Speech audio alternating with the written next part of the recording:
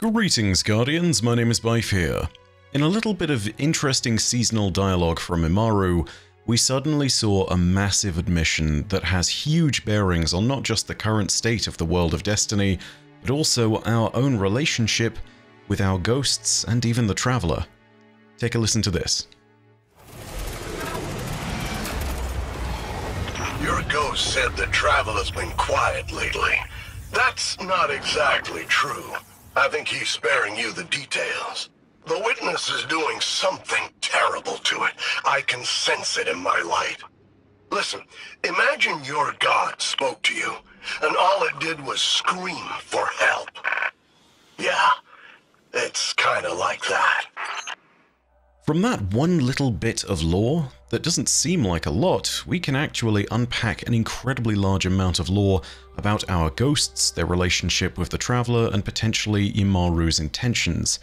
That is the focus of today's video, the implications of what Immaru just told us of the witness's time lurking within the pale heart of the Traveler. So, this line is particularly important for a few reasons. First of all, it tells us that ghosts have the ability to hear the Traveler and understand what it is saying, what it's feeling. They have some kind of innate connection, which is something that we've always sort of been able to speculate about, and we've kind of known with a lowercase k, but not really known with a capital K, if that makes sense. We've never really been given this blanket open confirmation of, yeah, the ghosts all know how the Traveler is doing. So that's something quite remarkable. Secondly, it tells us that the Traveler is in pain due to the actions of the witness, at least if we're to believe Immaru. Why do I place doubt on such an obvious statement? Well, because it's Immaru telling it to us, and this leads into the third thing we learn from this statement supposedly, which is that it tells us that our ghosts aren't really giving us the full picture, and they've potentially known more about what's happening than they've let on. We're going to break down each of these three assertions throughout this video. First, though, I really do want to address that idea of trust. I want to address the idea that our ghosts aren't telling us everything, and I want to make a little examination of what's being said here. I think we can't necessarily trust Immaru when he says our ghosts aren't telling us the whole picture. That's a very bold claim, and I think it's kind of a half-truth, really. And I think there are two reasons why. Firstly, Immaru has every reason to make our ghosts' potential ignorance a wedge that will drive something between us and them. Given that he is trying to disrupt our morale, given that he is our enemy, and, I mean, wouldn't you if you were in his shoes? You've got a moment where you can potentially split the ranks of the Guardians and make things a little bit easier for the Lucent Brood. Wouldn't you take that opportunity? I think that most of us would if we were in Immaru's position. And then there's this second bit of audio, which I think is really important because it puts his statement in a different context and reveals some inconsistencies with what he's telling us. It makes us seem a little bit more like he's trying to drive this wedge between us, and it makes it seem as though our ghosts aren't really to blame. Take a listen. You might have heard some ghosts saying they can't feel the Traveler after what the witness did to it. Now, don't get your hopes up. I can still sense it. But something's changed. Look, I know the Hive. I know death when I feel it, and this doesn't feel like death. This is more like desperation, tension, terror. See? I told you not to get your hopes up. So in this clip, whilst Immaru says that other ghosts can't sense it, he says he can. In this instance, what he is saying about how the Traveler feels is much less important than the fact that he says he can feel it in the first place, whilst some other ghosts can't. For those reasons, I think this is much more of a situation where Immaru is gloating and is trying to drive that wedge between us, and it leads to a lot more fascinating questions. First of all, could all ghosts feel the Traveler normally before this moment when the witness walked inside the Pale Heart? Secondly, is there something that's stopping some ghosts from sensing the Traveler but not Immaru? Maybe Immaru is a special ghost who can sense something that's past the witness's influence and its shroud for some reason.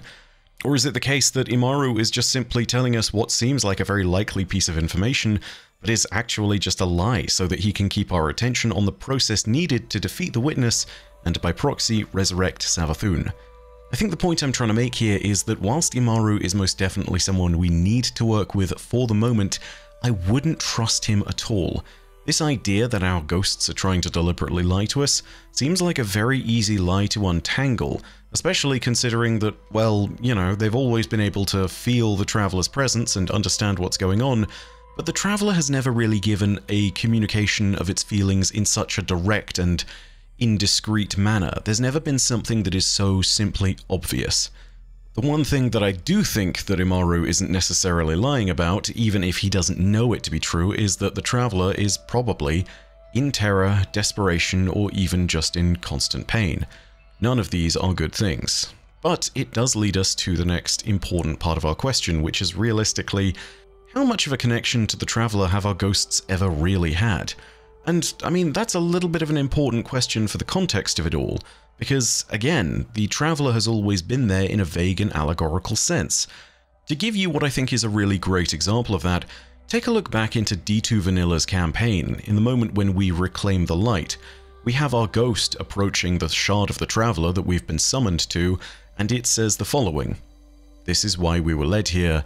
I haven't felt this close to the Traveler's light since... Do you feel it?" At this moment, we're then imbued with the light, and the ghost swiftly follows up with, "Do you feel it? The light is back. We're back." Stuff like this has sort of always happened. The ghost has always had some kind of connection to the Traveler, but it's never been stated that it's explicitly this thing of it can feel the Traveler's emotions in this kind of precise way. Ghosts have always been able to sense its presence, and that's the thing of sitting there and looking back to the end of Lightfall when the ghosts all say that the Traveler feels dead but not truly dead. It's interesting. It's also something that isn't helped by the fact that the relationship in the early days of Destiny's canon between the Light and the Traveler wasn't that well understood, and realistically, a lot of the time the Light and the Traveler and the Gardener and all these other terms were used very interchangeably, to an extent that you could sit there and basically say, "Hey, I serve the Light," and you could, in that one statement, bind up the idea that you served the Guardian Orders, the Last City, your ghost, the Traveler, and the Light all in one statement. This is more of a reflection of where we stand in Destiny now. Everything is a whole lot more nuanced. But then again, let's return to this idea of communication from the Traveler, because you know what? Ghosts aren't the only ones who've received communications, and perhaps it's not too surprising to know that they can at least hear the Traveler, or have some idea of a level of detail of what its current state is.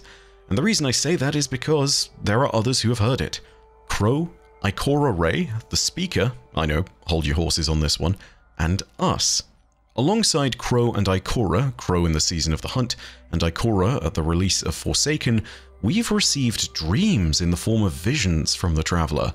Normally, these are often accompanied by moments where you will actually see the Traveler imbuing someone with either light or purpose, as was the case for Crow. Also, I mean, Crow got a nice, really neat ship and a reformed Hawkmoon and a whole bunch of other stuff, but, you know, that's beside the point. It's in moments like the Forsaken mission that we have most personally benefited from this, and we actually saw visions that led us to Io in the Lost Oasis. This is a place where light and darkness have commonly danced, and it's right by the Cradle, the place where the Traveler last touched before the collapse occurred. In this place, we would actually see the Traveler's voice speaking to us through the words of others. People such as the Speaker, Lord Saladin, and even Toland the Shattered were used as references for the Traveler's words. Its actual words were theirs, and its voice was the one that seemed to speak. Whilst it's really tempting to say that this is a nice direct line of communications, it really isn't, because again, I don't think there's a single line in this mission that I've looked through that can't be attributed as a quote from someone else in the lore. And that's kind of frustrating because again, it blurs that line of sitting there and saying that we're able to directly understand the Traveler. Seemingly direct as that communication is, in the process of the mission, Ikora also states that the Traveler seemingly needed to awaken and heal before it could reach out to us so explicitly. It is worth noting, though, that in the times before this, namely in Destiny 1, especially in the D1 vanilla campaign, there are people who seem to have a direct idea of how the Traveler is doing, at least in terms of its general strength. And those people include not only our ghosts, but also the speaker. Now, I know that mentioning the speaker in any sense is going to spark a lot of potentially hot debate in the comments section, but hear me out. There is lore that seems to at least indicate this fact. Now, I say this partly because of the fact that whilst this book is from his perspective, it's not purely from his perspective. There is a lore book from way back in the Season of Dawn, which I haven't actually covered in great detail. The entire lore book is all about the speakers. Yes, plural. And I need to cover it at some point because, yeah, it's kind of important. It tells us a lot. The book is called Constellations, and it seems to at various points have communications that are listed as directly from the Traveler, but also it speaks of the perspective of several speakers. And yes, here's the short version of the lore on that. There were speakers in the Golden Age, not just one, but many of them. It seems as though they could all hear the Traveler somewhat clearly, and it communicated to them in a kind of trance-like state, almost like narcolepsy, that would leave them motionless and in tune merely with its voice as they did so. This was all something that occurred in the Golden Age, and when the Golden Age passed and the collapse occurred, it seemed like only one speaker remained. And that one speaker is the one that we know of now. The one that died at the beginning of Destiny 2, or rather the end of Destiny 2's vanilla campaign. When the speaker was around in the days of the City Age and just after the collapse, originally he wasn't able to easily hear the Traveler's voice. It took his mask being created for him to hear its voice again, and that speaks to some very interesting ideas as to what it takes to communicate with the Traveler generally. I need to go back and reread this entire lore book as it stands, because ultimately, who knows, maybe that's something that comes into play when it comes to final shape, and entering the pale heart of the Traveler, communicating or at least hearing it more openly. I think if there's any time for us to explore that avenue, it should be now. Then again, who knows where the narrative will go. With all of that being said, this doesn't account for the idea that our ghosts were always able to hear the Traveler in some degree of detail, and it doesn't change the fact that I think this is confirmation in a way of how much detail the ghosts might get in their communications to the Traveler. Do you remember that infamous line the speaker says at the end of the Red War campaign? I said I spoke for the Traveler, I didn't say it spoke to me. This is perhaps confirmation that the Traveler maybe isn't speaking directly to any one person. Maybe it's speaking to a whole bunch of people at once. Maybe it's just voicing what it has to say and how it is, and there are only a few that can pick up on it at any one time.